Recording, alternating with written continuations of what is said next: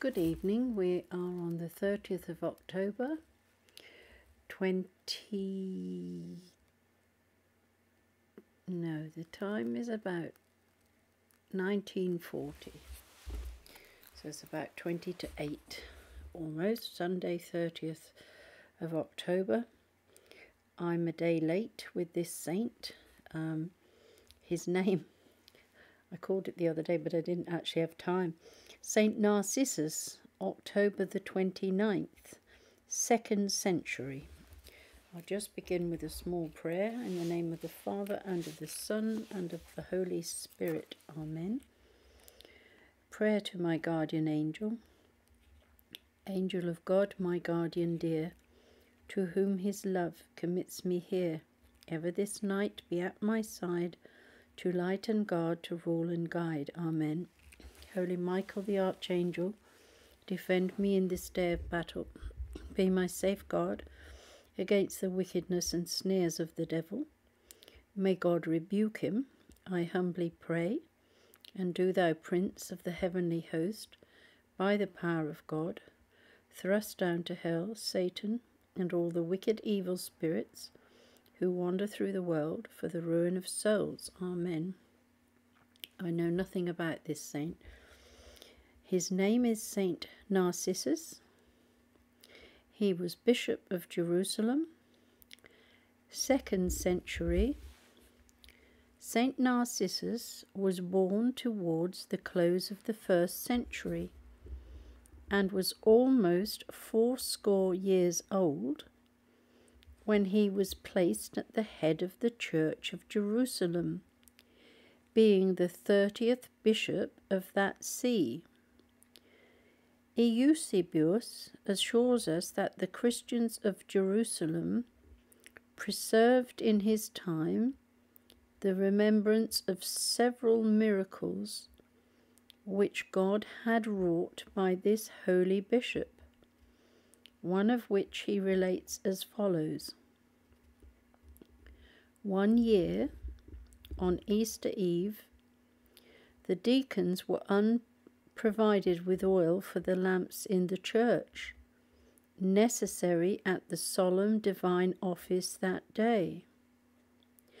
Narcissus ordered those who had care of the lamps to bring him some water from the neighbouring wells. This being done, he pronounced a devout prayer over the water, then bade them pour it into the lamps, which they did, and it was immediately converted into oil, to the great surprise of the faithful. Some of this miraculous oil was kept there as a memorial at the time when Eusebius wrote his history. The veneration of all good men for this holy bishop could not shelter him from the malice of the wicked. 3 incorrigible sinners, fearing his inflexible severity in the observance of ecclesiastical discipline, laid to his charge a detestable crime, which Eusebius does not specify. They confirmed their atrocious calumny by dreadful oaths and imprecations, one wishing he might perish by fire, another that he might be struck with a leprosy, and the third that he might lose his sight, if what they alleged was not the truth. Notwithstanding these protestations, their accusation did not find credit, and some time after, the divine vengeance pursued the calumniators. The first was burnt in his house, with his whole family, by an accidental fire in the night. The second was struck with a universal leprosy. And the third, terrified by these examples, confessed the conspiracy and the slander, and by the abundance of tears which he continually shed for his sins, lost his sight before his death. Narcissus, notwithstanding the slander, had made no impression on the people to his disadvantage, could not stand the shock of the bold calumny, or made it an excuse for leaving Jerusalem and spending some time in solitude, which had long been his wish. He spent several years undiscovered in his retreat, where he enjoyed all the happiness and advantage which a close conversation with God can bestow. That his church might not remain destitute of a pastor, the neighbouring bishops of the province, after some time, placed in it Pius, and after him Germanion, who, dying in a short time, was succeeded by Gordius. Whilst this last held the see, Narcissus appeared again, like one from the dead. The whole body of the faithful, transported at the recovery of their holy pastor, whose innocence had been most authentically vindicated, conjured him to reassume the administration of the diocese.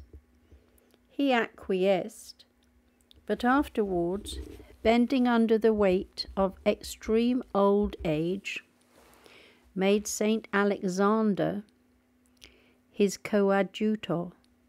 Saint Narcissus continued to serve his flock, and even after other churches, by his assiduous prayers and his earnest exhortations to unity and concord, as Saint Alexander testifies in his letter to the Arsinoites in Egypt, where he says that Narcissus was at that time about 116 years old. The Roman martyrology honours his memory on the 29th of October.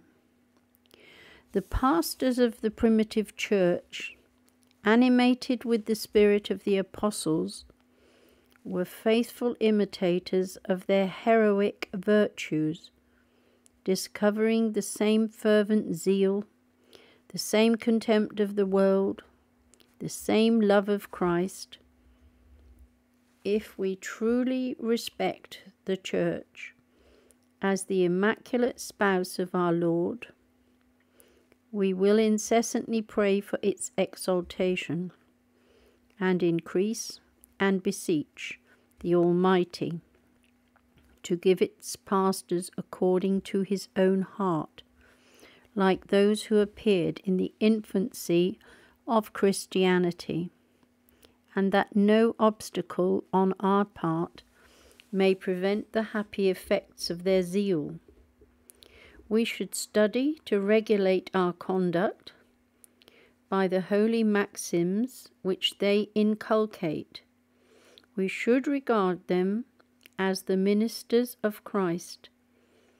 We should listen to them with docility and attention. We should make their faith the rule of ours, and shut our ears against the language of profane novelty. Because that's only 9 minutes, rather than me make too many individuals, I'm going to continue reading the lives of the saints, and this one is October XXX, so that's 30. Saint Marcellus the Centurian, Martyr, from the authentic acts of his martyrdom in Baronius and Surius, and most correctly in Ruinart, who has published with them the short acts of St. Cassian. AD 298. This is St. Marcellus the Centurian. The birthday of Emperor Maximian Herculeus was celebrated in the year 298 with extraordinary feasting and solemnity. Pompous sacrifices to the Roman gods made a considerable part of this solemnity. Marcellus, a Christian centurion or captain in the legion of Trajan, then posted in Spain, not to defile himself with taking part in these impious abominations, cast away his military belt at the head of his company, declaring aloud that he was a soldier of Jesus Christ, the eternal King. He also threw down his arms and the vine branch, which was the mark of his post of centurion, for the Roman officers were forbid to strike a soldier with any instrument except a vine branch, which the centurions usually carried in their hands. The soldiers informed Anastasius Fortunatus, prefect of the legion, by whose order Marcellus was committed to prison. When the festival was over, this judge ordered Marcellus to be brought before him, and asked him what he meant by his late proceedings. Marcellus said, "When you celebrated the emperor's festival on the 12th, before the calends of August, the day on which Maximian had been declared Caesar, I said aloud that I was a Christian, and could serve no other than Jesus Christ, the Son of God." Fortunatus told him that it was not in his power to connive at his rashness, and that he was obliged to lay his case before the Emperor Maximian and Constantius Caesar.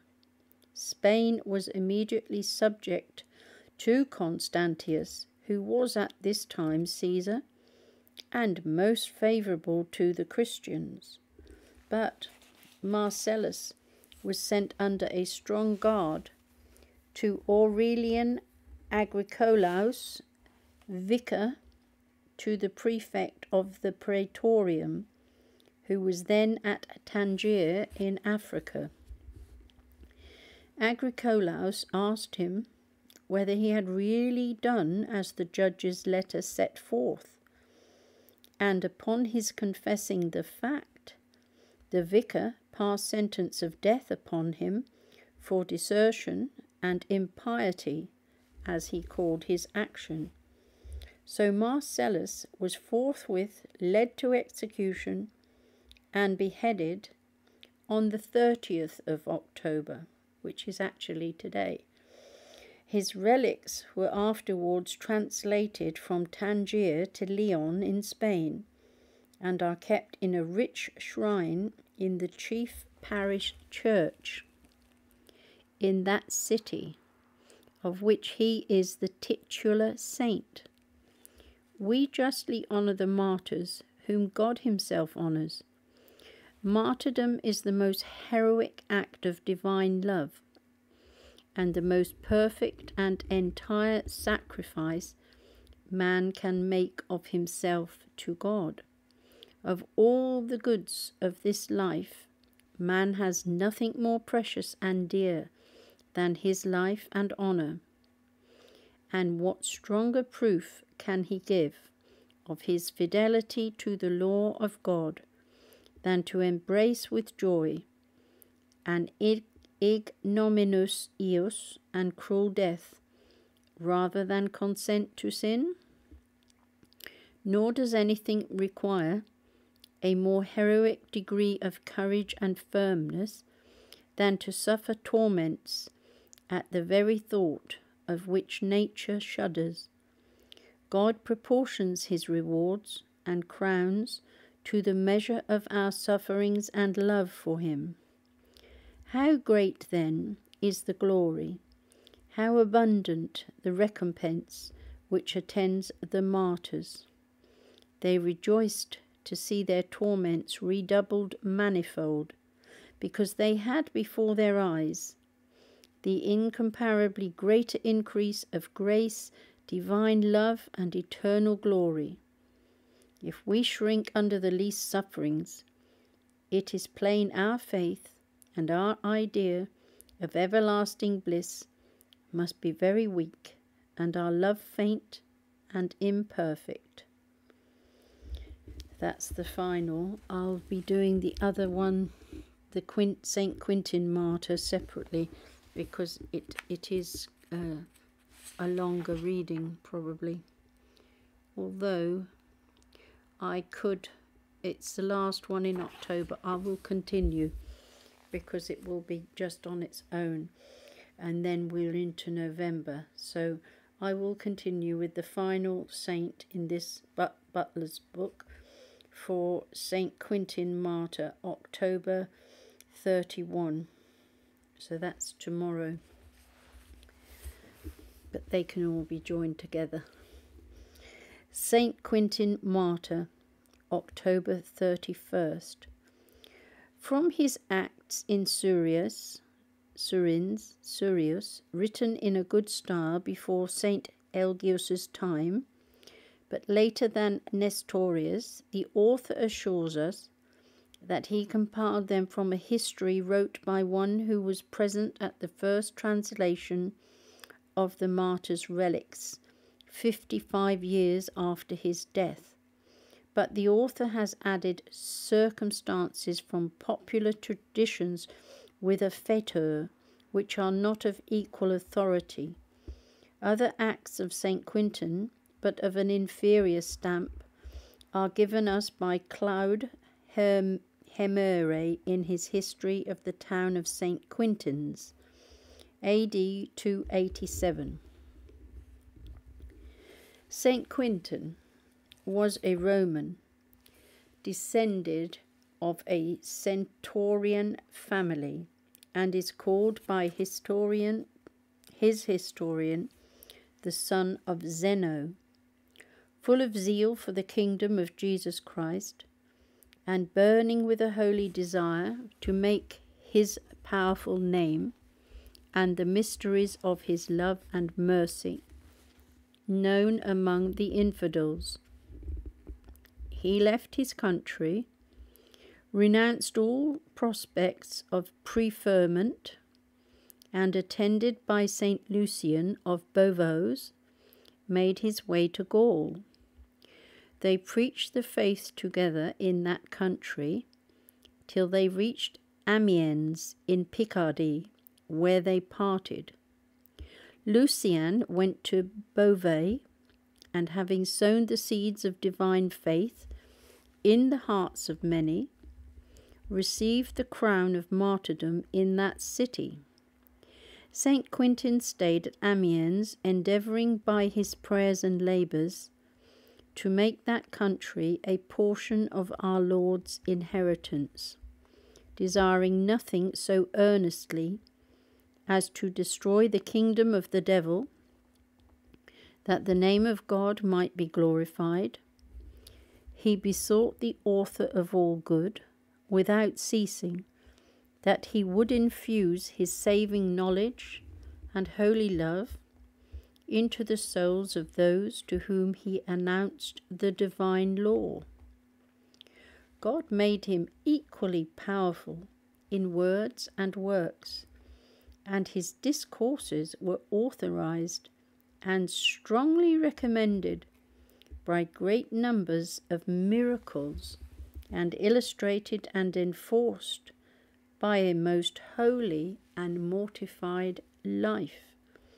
The reward of his charitable labours was the crown of martyrdom, which he received in the beginning of the reign of Maximian Herculeus, who was associated in the empire by Diocletian in the year 286. Maximian made Rictius Varus prefect of the praetorium, whose hatred of the Christian religion has stored the martyrology with lists of many illustrious martyrs. Varus seems to have resided at Triers, the metropolis of the Belgic Gaul, but making a progress into the second Gaul when he was near Soissons. He had intelligence of the great progress the Christian faith had made at Amiens, and resolved to cut him off, who was the author of this great change.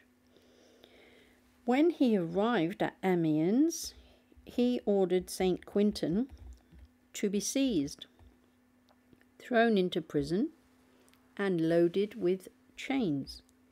The next day, the holy preacher was brought before the prefect, who assailed his constancy with promises and threats, and finding him proof against both, ordered him to be whipped unmercifully, and then confined to a close dungeon, without the liberty of receiving either comfort or assistance from the faithful. In 2 other examinations before the same magistrate, his limbs were stretched with pulleys on the rack till his joints were dislocated. His body was torn with rods of iron wire. Boiled pitch and oil were poured on his back, and lighted torches applied to his sides.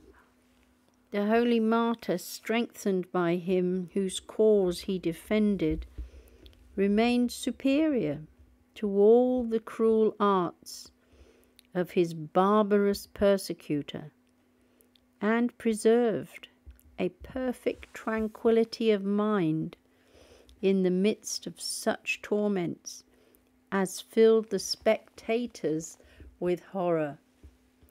When Rictius Varus left Amiens, he commanded Quintin to be conducted to the territory of the Veromandui, whither he was directing his course in his return.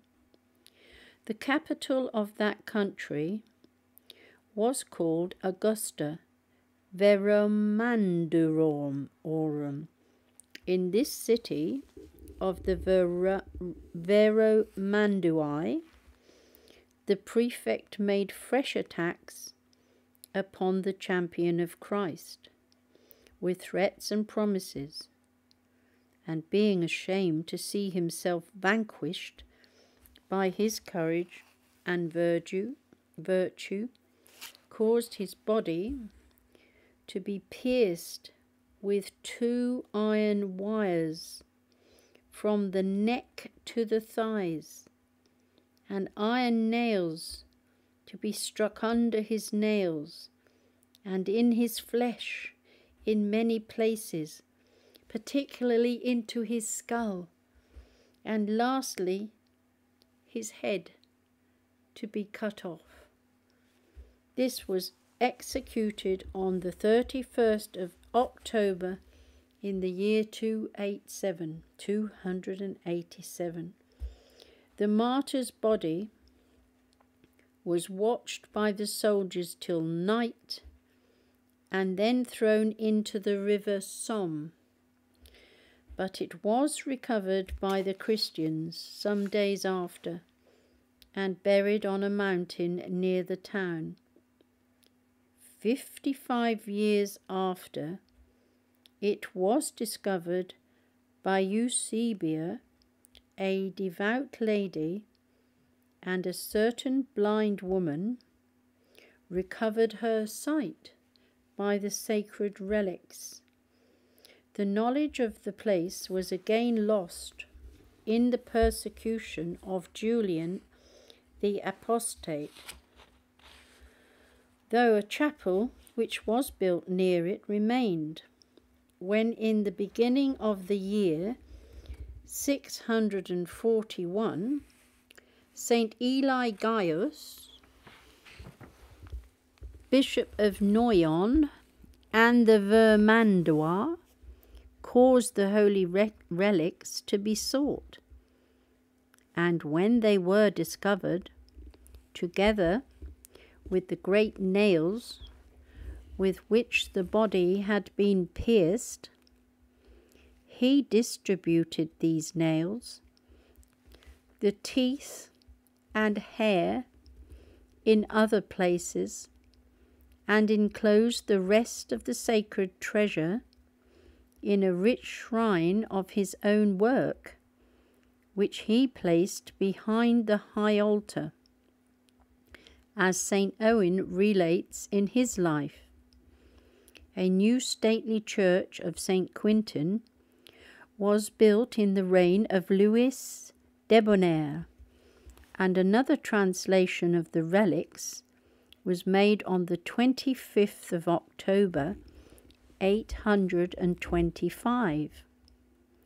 They were removed to Laon for fear of the Normans, but brought back on the 30th of October, 885, and are still kept in the great church, which was in the hands of monks from the time of Erbertran, the first abbot, till these were afterwards dispersed by the inroads of the Normans. In the following age, secular canons were put in possession of this famous church. Martyrdom, when we are called to it, is an homage we owe to God, and a debt due to faith and religion. Happy are they whom God, by a special grace, allows to seal their fidelity to him by their blood. How great is the honour and happiness for a poor mortal man and a poor sinner to lay down his mean, miserable life for him who out of infinite love for us gave his most precious life. Martyrs are holocausts offered to the divine love and glory. They are witnesses, as the word imports in the original Greek, bearing testimony to the infinite power and goodness of God, in which they place an entire confidence, and to the truth of his holy revealed faith, which they confirm with their blood. No testimony can be more authentic, more glorious to God, more edifying to the faithful, or more convincing to infidels. It is by the constancy of martyrs that our holy religion is established. God was pleased to choose it for one of the means by which he would accomplish this great work. Are we witnesses to God and his holy religion, at least by lives of self-denial, meekness, and sanctity? Or do we not rather by a contrary deportment disgrace his holy church, of which we have the honour to be members, and expose his adorable name to the blasphemies of infidels? Oh, what a saint! I mean, the visions of it are just horrendous, aren't they? I mean, goodness me, the grace that God must have given that saint, that last one, to go through that. Oh gosh, I feel quite ill just thinking the images. Whew. I'm glad I've got a rest from reading. So it'll be November the 1st. All the saints I'll be reading next time. Thank you so much for listening. May God bless you and heal you. I'm sending you his peace in abundance, and may you always be happy and joyful in the Lord. But hopefully they won't all be horrendous like this poor saint and the other two. Oh dear, dear, dear. Thank you and God bless. Good night.